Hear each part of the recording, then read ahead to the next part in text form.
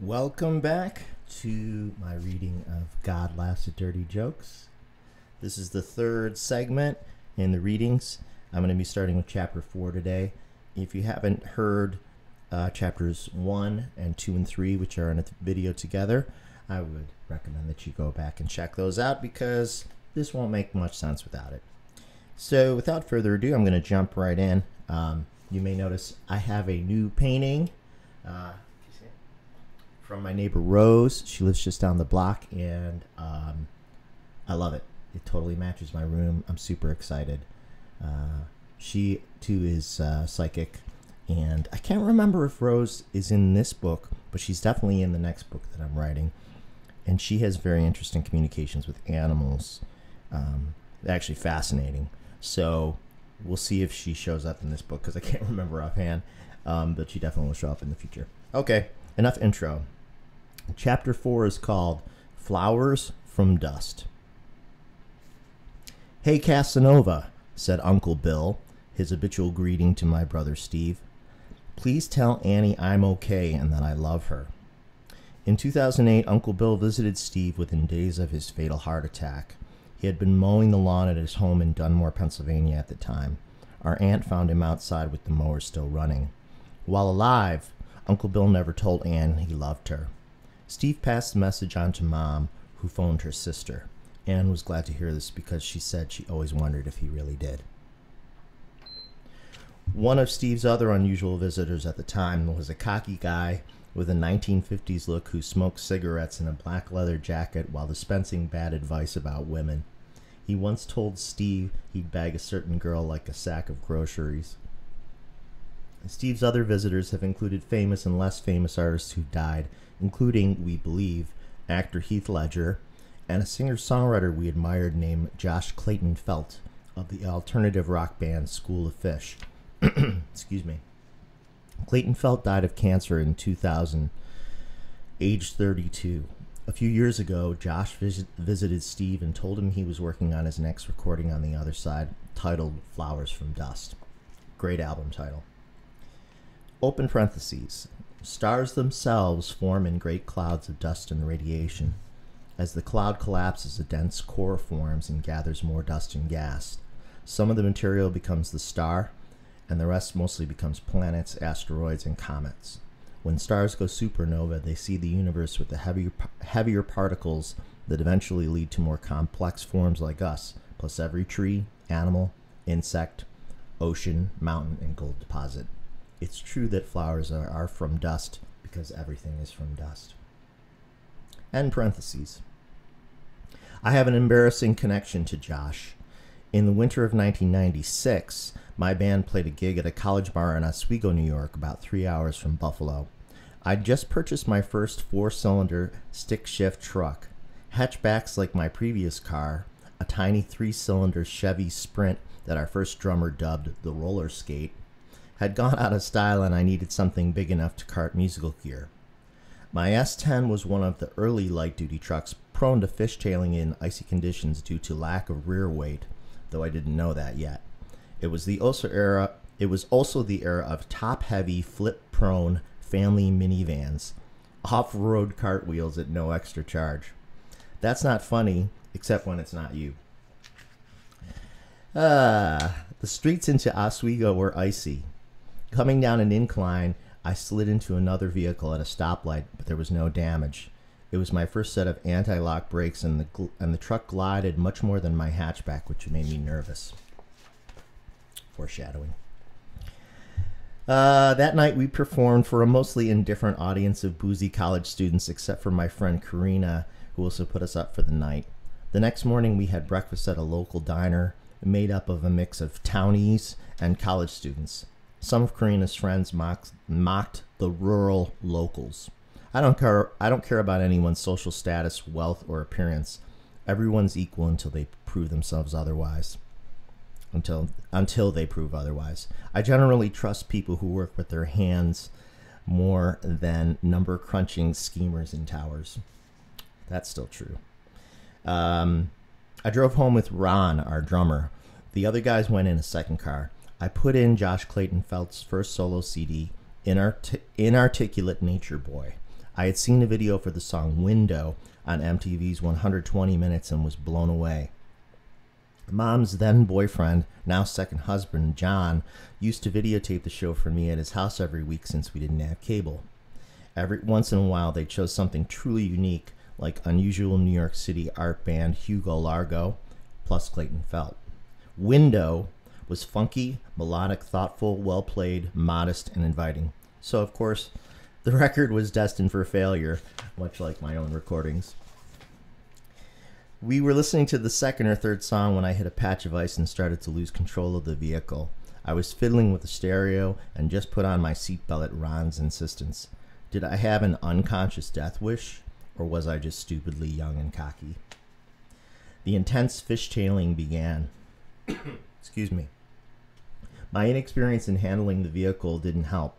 I felt slow motion fright like in a movie, with a heightened awareness of critical fractions of seconds determining our fate.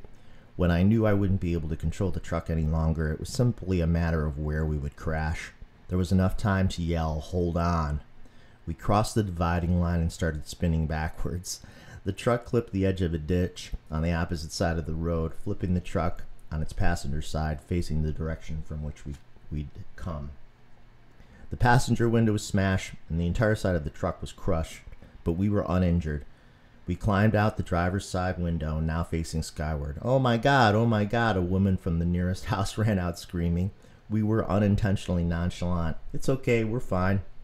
An ambulance quickly arrived and took a look at our eyeballs. We were genuinely appreciative, but didn't seem to need any help. We called a tow truck to upright the vehicle and pull it from the ditch. It started up fine. We drove to a gas station to buy duct tape, covering the window entirely so that it would be less cold. The rest of the drive was uneventful. We weren't somber, we were making jokes. We were lucky. Or we just weren't meant to die that day. Within a few weeks, I had the truck repaired, and it was as if it had never happened, though Mom says she will never forget the stones jammed around the tire rims. Josh, the musician that I referenced, visited Steve a few years ago, at least a dozen years after the accident, and said the reason I wasn't killed was because I had more music to make. In Steve's vision, Josh held up a copy of my then current CD titled Red, recorded in 2005, smiled, and said he liked it. I didn't consider his message proof of future notoriety. He was right, though. I'm still writing songs. Josh probably just wanted to be kind and encouraging, as I imagine he was when he lived, based on his lyrics. Josh's final record, Spirit Touches Ground, was released posthumously by his friends and family. It has some amazing songs about change, transition, essence, faith, and love that seem to anticipate his departure from Earth. In the song Waiting to Be, he sings, "You're waiting to be what you already are. You're the only one left in your way." Steve and I were also deeply moved by Too Cool for This World. You're too cool for this world. You realized a long time ago. You've got so much in your heart. You don't even want to start. You don't want the whole world to know. Nothing seems good enough. It's so hard just getting up. But the world will be here when you rise. It still gives me chills. Like right now. Dragonfly is the stunning closing ballad. If your road has reached the ocean but your legs still want to go, and if they taught you how to doubt it but you know it isn't so, and if the moments seem to miss you, and if your partner isn't there, and if you know you could reach the treasure but you keep coming up for air, if you want to get through to the other side, let the dragonfly come and give you a ride. Every day you're born and every night you die, let the dragonfly come and give you a ride. Sometimes when I listen to it, I feel he's with me, providing guidance and reassurance. Those are amazing lyrics. We can't be certain it was really Josh who visited Steve, but I choose to believe. Maybe I'll get to hear Flowers from Dust on the other side and we can sing some songs together. Actually, I want Josh to teach me how to play drums, because he played drums on his record and he was really great at that. I haven't thought about the truck accident in many years, likely preferring to block it out and believe I couldn't have been so stupid. Don't we each have at least one story like that? There's such a thin line between life and death. It makes me wonder how much is fated and why some people get luckier than others. That's the end of chapter 4. All right, I'm at the 10-minute mark. Chapter 5 is called Good Vibrations and Tuning into Universal Radio. All matter in the universe vibrates at specific frequencies. The particles that make up your body resonate constantly.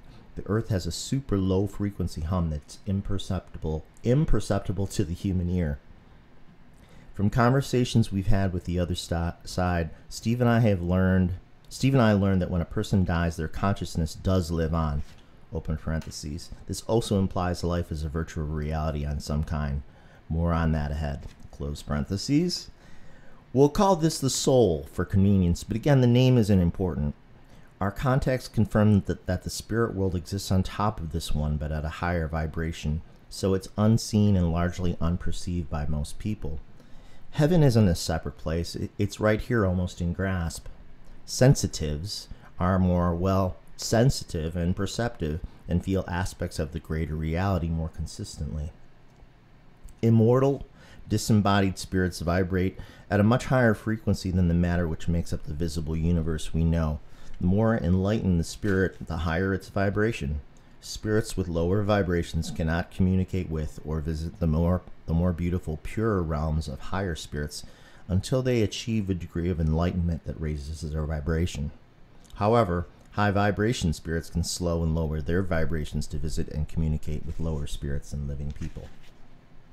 We believe that spirit vibrations are related to the authenticity and goodness of a person while alive, though how exactly this is measured and who does the measuring is hard to say. If the universe is essentially moral, then perhaps the calibrations are built in somehow, like a karmic calculator. Most people know what they're really like in their heart, even if they hide it from themselves and others. My brother will be a high vibration, higher than me and probably my mom as well, because he is more purely good, innocent, and less conflicted. My friend Mike Rourke is a recording studio engineer who's worked with me on my last 2 CDs. Actually, we're up to 4 CDs now, but I wrote this in 2014. He shares an interest in spirituality, and we often start our recording sessions swapping new ideas over morning coffee. Based on his understanding of sound, Mike speculated that when we meet others with whom we have an instant rapport, it's because there are sympathetic frequencies at work. Sympathetic frequencies, sound waves, create harmony in music. Similarly, when we get someone's vibe, we experience a pleasant feeling of connection in their presence. The phrase itself implies good vibrations are at work, like the Beach Boys song. A harmonious relationship might be felt in our bodies before we even know exactly why we like someone, which is why it's important to trust your instincts. Perhaps a gut feeling in your cells resonating harmonically, or perhaps a gut feeling is your cells resonating harmonically or dissonantly in the presence of others' vibrations, trying to tell you something important about them, good or bad. Okay, then there's a little pause here in the chapter, a little line break. So this is sort of a new thought within the chapter. I suspect that people with antisocial maladies, yet incomprehensible brain power and or the ability to perceive complex patterns and systems are also closer to the other side. Many geniuses, prodigies, great artists, and individuals with autism spectrum conditions seem somewhat removed from the real world that most of us understand. For example, how does a savant like British architectural artist Stephen Wiltshire recall and paint entire city skylines in intimate detail from memory? We all exist in the same physical space, but perhaps their intelligence and or afflictions elevate their awareness and interest away from this vibrational plane. They have greater powers of perception that appear and perhaps are supernatural. From our point of view. Does extreme brain power inevitably impair one's ability to socialize normally? Is it possible that the essence of God, the most unfathomable intelligence, is madness? Or at least from our point of view. In the last few years, scientists have made interesting genetic discoveries related to intellect. As part of the Human Genome Project, mapping the entirety of human DNA, they discovered 3 duplicates of a gene called SRGAP2, which is involved in brain development. Humans are the only animals known to have these extra copies.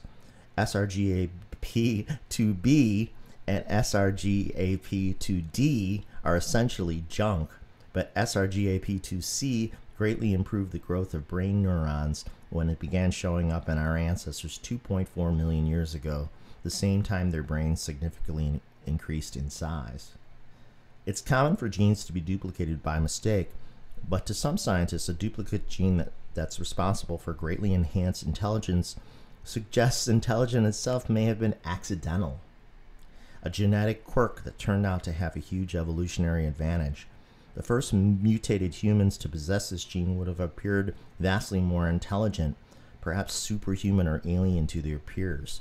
When they mated, they passed on the mutation, eventually leading to us.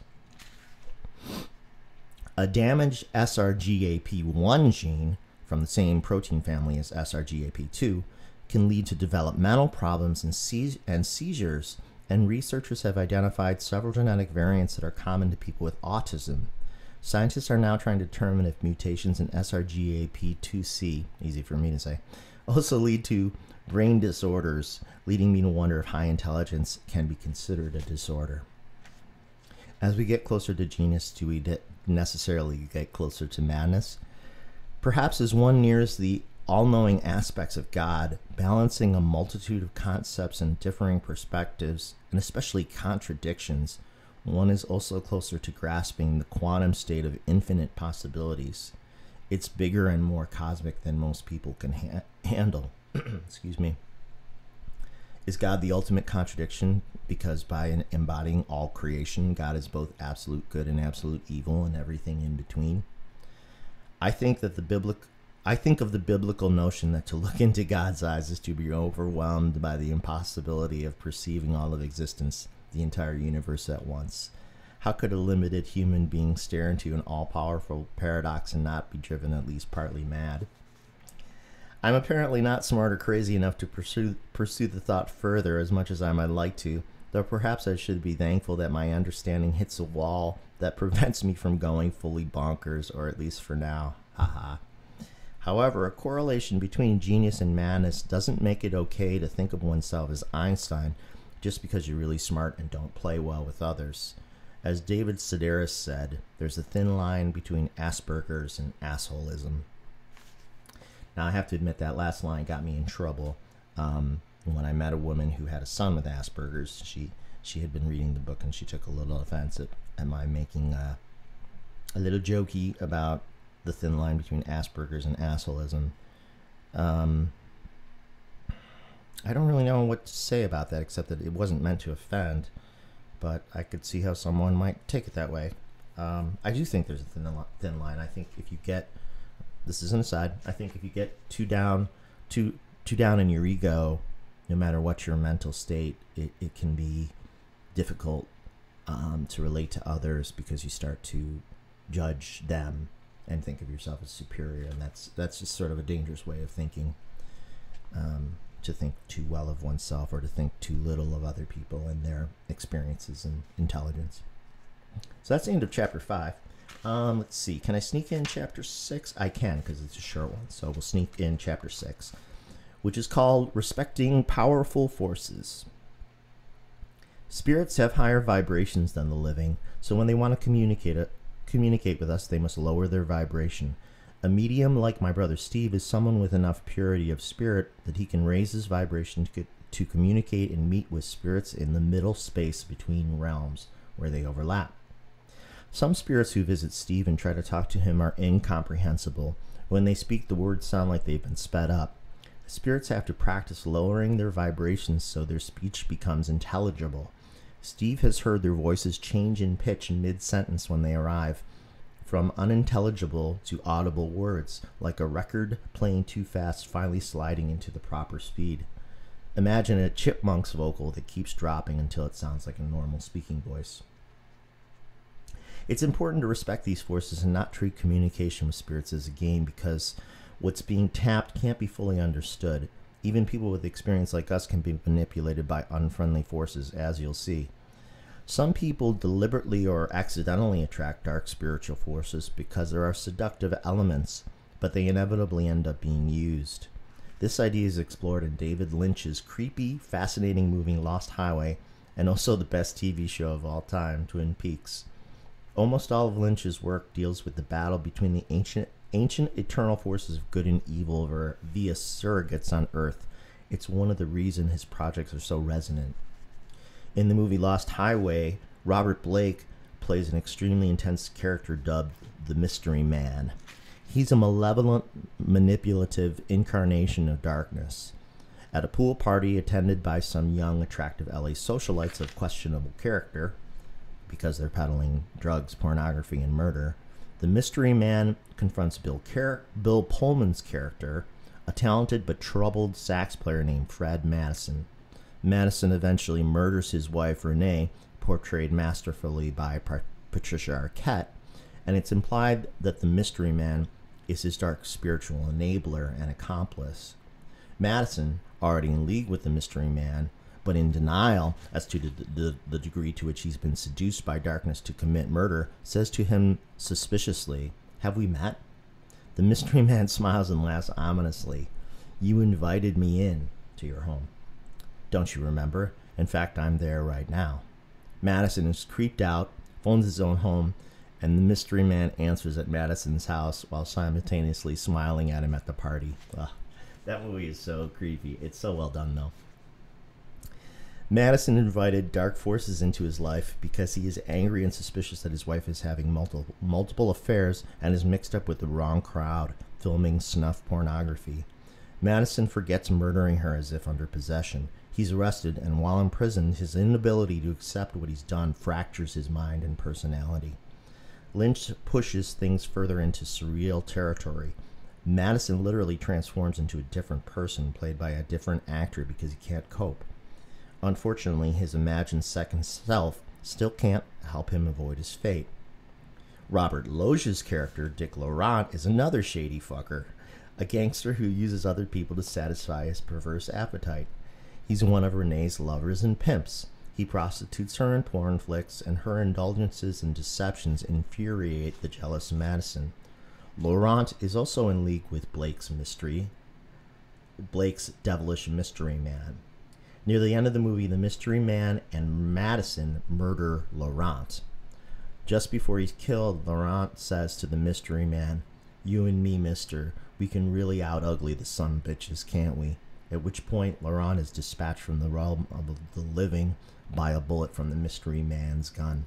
Laurent uses and is used by something dark and twisted, and he's eventually discarded by it, just like Madison. Do not let this happen to you in real life. That's good advice still. Okay, make sure my glasses are straight. The infamous New York City serial killer David Berkowitz, son of Sam, recently claimed in an interview with the New York Daily News that he believes he committed his crimes while possessed by evil. I think this is possible, though it doesn't excuse his actions. Spirits only have the power over us which we allow them to have when we invite them in, like Fred Madison, Dick Laurent in the movie Lost Highway. Son of Sam doesn't deny his crimes and now advocates for the restriction of gun proliferation. Berkowitz claims to have given himself to God and spends his life sentence at Attica counseling other criminals. He said he committed his crimes at a time in his life when he was lost, tormented, and confused. When he was arrested, Berkowitz claimed that his neighbor's dog had ordered him to kill. Looking back, he now says, "I tell you, I felt like I was under demonic possession. I don't even recognize that person. Son of Sam represents evil and satanic things. That person is like a total stranger to me now.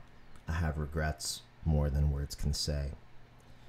Berkowitz isn't seeking pity. I'll be the first to say that I don't deserve to have my life spared, but I believe God spared my life to do the things I'm doing now. I want people to see my God as a God of miracles. If he can save someone like me, he can save everybody. Yes. I believe his words with all my heart. Anyone can be forgiven for the terrible things they've done, and no one is beyond redemption. I also believe he's where he should be, locked up for life. His relationship with God is his business, and it doesn't erase the consequences of his actions. None of his victims' families are obligated to forgive him, though doing so would be an incredible spiritual feat. There's no way to know if Berkowitz was possessed when he became a serial killer, but it feels likely. I can definitely believe that a powerful dark force took advantage of his anger and alienation and helped twist it into a self-righteous justification to transgress and take other people's lives. Berkowitz says he felt powerful for a time, but that was a false impression and part of the delusion that evil spirits are good at perpetuating. Please be very careful if you try to tap into spiritual traffic. Some people wisely prefer not to engage it because they don't trust themselves to act responsibly. Question your motives before you begin. My mom once got herself in a small bit of trouble by being insufficiently respectful of Native American spiritual traditions. A few years ago, she told me about seeking out her animal spirit guide. She ended up having a vision where she found herself riding on the back of a wild horse that just kept gaining speed. It thrilled her for a bit, but she became frightened because she couldn't get off and didn't know how to break free or make it stop. That was her last time dabbling with animal spirits, which is best. Her intent was innocent enough, but she'd experimented with a tradition that wasn't meant for her. It's likely that some tricksters decided to have fun at her expense, teach her a lesson, or provide a warning. She was sick for some time after this, as if made unwell by the experience. She said it was creepy, but she recovered and escaped wiser. So there you have it. That's chapter 6 of God Laughs at Dirty Jokes. And I'll be back soon with more chapters. So thanks for checking out my book readings. Hope you enjoyed it. Of course, if you have any questions about anything you've read, you're more than welcome to write them in the comments section below, or you can send me an email if you like at contact@robfalgiano.com. I'll answer your question as best I can if I can. And if I don't know the answer, I'll just say I don't know. So there's so many mysteries among the answers that we do get. Okay, hope you have a great weekend. Take care.